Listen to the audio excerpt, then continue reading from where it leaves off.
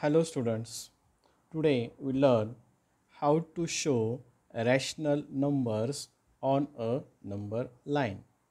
For example, 2 upon 3 and negative 5 upon 3. Now first draw a line, then write integers on the line. 0,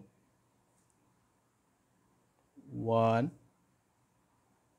and 2. Positive integers on right hand side and negative integers on left hand side. 0, negative 1, negative 2. Now look at the denominator. Now denominator is 3 here. So we divide each unit distance in 3 equal parts. In 3 equal parts. 1, 2, 1, 2, 1, 2, 1, 2.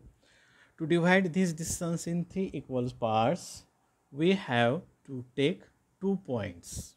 Now, this one unit, now this one part, this second, and this is third part. Now, this point shows 0.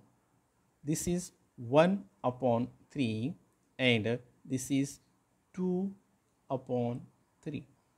Now negative numbers on left hand side 0, it is negative 1 upon 3, negative 2 upon 3, negative 3 upon 3, 3 upon 3 means negative 1, negative 4 upon 3 and it is negative 5 upon 3. Now, we see another example, 6 upon 4, negative 5 upon 4. So, first draw a line, then write integers 0, 1, 2, negative 1 and negative 2. Now, here denominator is 4. So, we divide this unit distance into 4 equal parts. Now, to divide 4 equal parts, we have to take 3 points in the distance. 1, 2, 3. 1, 2, 3. 1, 2, 3. 1, 2, 3. Now, this is 0.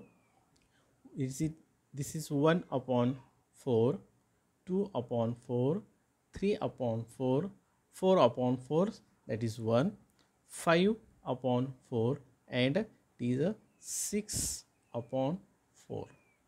Now, negative 5 upon 4 on left hand side 0, negative 1 upon 4, negative 2 upon 4, negative 3 upon 4, negative 4 upon 4, negative 4 upon 4 means negative 1 and negative 5 upon 4.